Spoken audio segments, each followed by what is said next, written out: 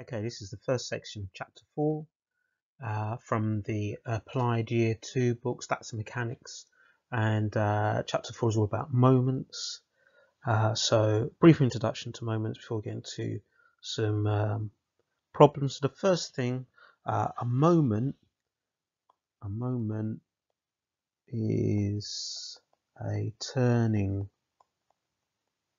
force. Sometimes it's referred to, another name for it is torque. So you might have heard something about the torque of a car, in terms of like the power maybe of the car, and it's measured in Newton meters, Nm.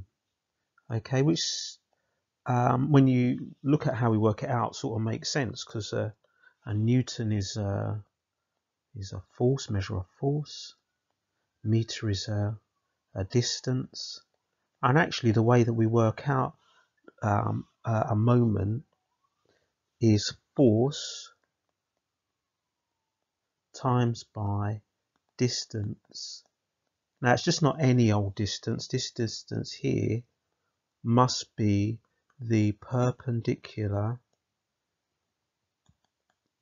distance to the force. So for example, if I had and with these moments you have like a pivot point, so I'm going to call this is my pivot point here, like this. So imagine like you've got a piece of wood and it's nailed at this pivot point, so it can rotate around. So you know it's free to rotate either this way or this way, clockwise or anti-clockwise. And let's say you apply some sort of force to the end of the pivot. So let's say you apply a force here, a force of n newtons, and that force is at a distance, a perpendicular distance. So you can see we've got this perpendicular here, of d from that pivot point. Then the moment of that force would be the force times the distance. So I should put really, rather than a force of n, because it's measured in newtons, let's put a force of F. So force times distance is moment. Now that one was easier because you could see that the force and this distance, we had this perpendicular distance, but what if it's not perpendicular? Okay, like this second diagram over here, over this side. What do we do in this case? Now it says d sine theta. We're just going to explore why that's d sine theta. So let's say I have some sort of pivot point here, and I have a force that's going like this. Yeah, a force that's being applied in that direction. And let's say that actually the distance that I know is not the perpendicular distance, but let's say that I know this distance here, yeah, and let's say that is the distance d that I know.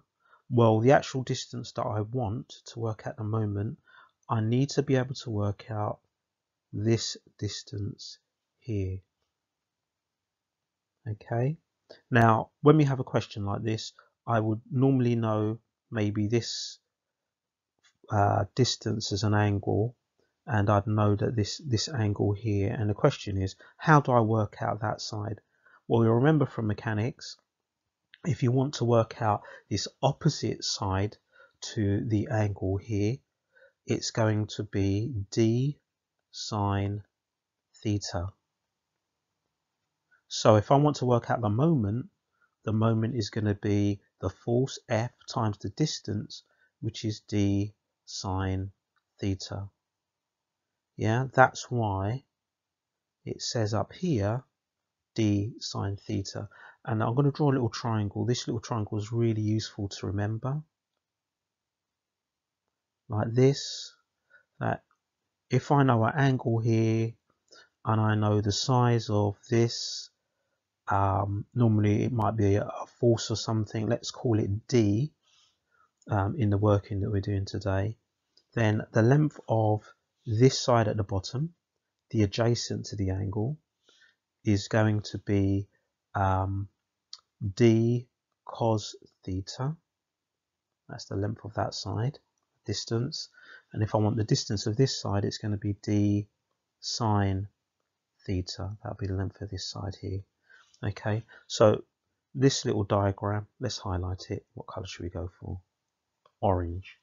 This is going to be really useful when we have a distance that's not a perpendicular distance and we want to work out what the perpendicular distance is.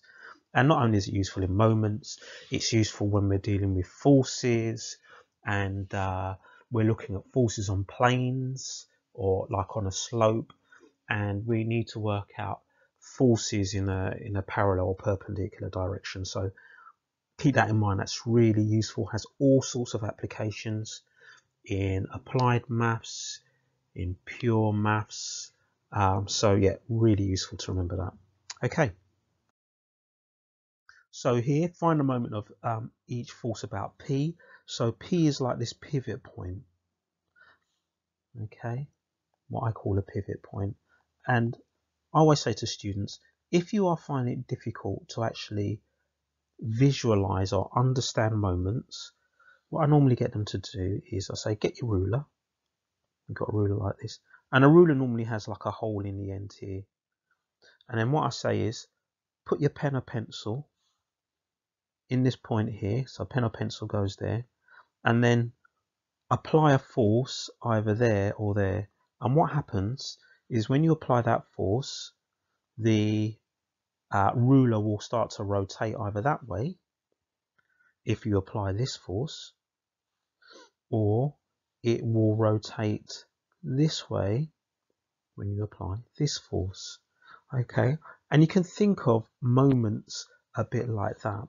So if I look at the first question, I've got this pivot point here. Imagine this is like your ruler, and this arrow here represents you sort of pushing on the end of the ruler. So the ruler, your pen is here at the end, stopping that ruler from rotating at that point, but it can rotate freely around P. So it's going to rotate around in a circle like that, depending on the direction in which you apply the force.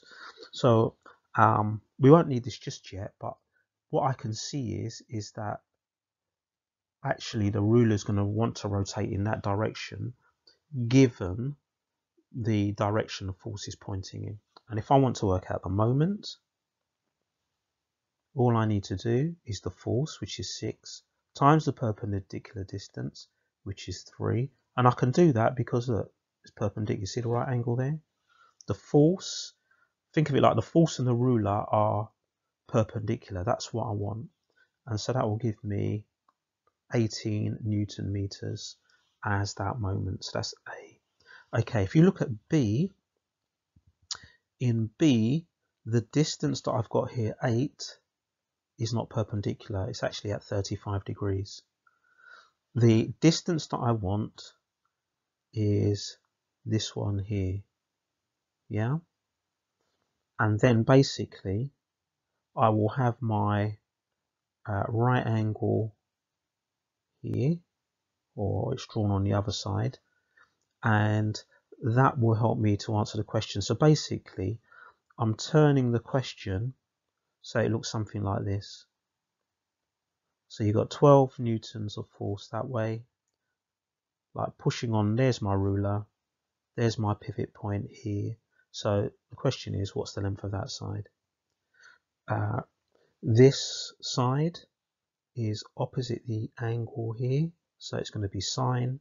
It's going to be D sine 35, so it's going to be 8 sine 35.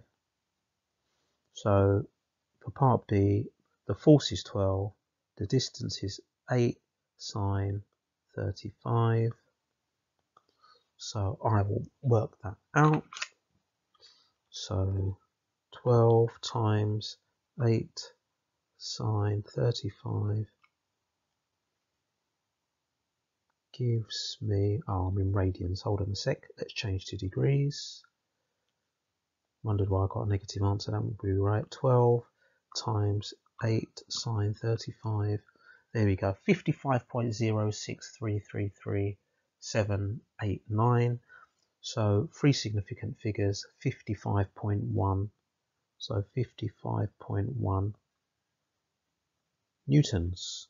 Let's write it out a bit better. 55.1 newtons. Okay, so here we have our answer for A and our answer for B. Okay, let's have a look at this. The diagram shows two forces acting on a lamina. You could think of like a piece of perspex, a flat area. Find the moment of each of the forces about P. So I've got two forces or two moments. Now, when we talk about moments, we always talk about moments being clockwise or anti-clockwise. That's because sometimes moments will act in one direction, sometimes they act in a different direction. They might cancel each other out, or they may sort of sum together depending on directions. So this is about thinking about, okay, P's the pivot point. Imagine that this is a ruler here, this is a ruler here. Okay, those rulers can rotate around that pivot point, or a piece of wood or whatever can rotate around that pivot point. Which direction is the force forcing it to pivot in? Is it or rotating? Is it trying to make it rotate in a clockwise direction? That means like this, or an anti-clockwise direction like this. Okay, now when I do these questions, I always draw what I call a moments diagram. So I'm only going to draw on this diagram the bits of information that are really important. So that means I may chop bits of lines off. So this is what I'm actually interested in. Yeah, right angle there, right angle there. Right. This force over here is forcing this ruler to rotate around that way in a clockwise direction. So I'm just going to put a little arrow on there to show, right, it's trying to make it rotate around that way in a clockwise direction. Whereas over here on this one, this force is trying to make this ruler or line or whatever rotate in an anti-clockwise direction. So I'm going to put an arrow there to show this anti-clockwise. So they're acting in opposite directions. So later on we'll see about how we put those together. They may act together, they may oppose each other, they may cancel out.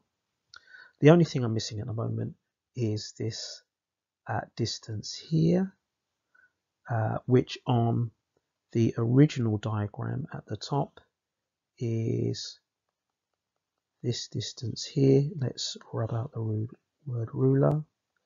Take that out. So I'm trying to find what that distance is. That is opposite the angle 50, so it's going to be sine, it's going to be 2 sine 50, that measurement. So 2 sine 50, and that's meters, the distance. Right, so let's have a look. We've got 5 times 2, okay, which is 10 Newton meters. Okay, that's acting in a clockwise direction. So I'll just put clockwise here. And then the other force is, or the other moment is 8 times 2 sine 50. 2 sine 50. Let's work that out. 8 times 2 sine 50. And that's going to be 12.525671109. So let's call that 12.3. So 12.3 Newton meters. and as we saw, that's acting in an anti-clockwise direction. That's going to be useful later on to look at moments which are clockwise and anti-clockwise. So for now, we just need to maybe state the direction they're going in. So 10 Newton meters for that one, 12.3 Newton meters for that one. Okay, you should now be able to do exercise 4A on page 72 of the Stats and Mechanics Year 2 book.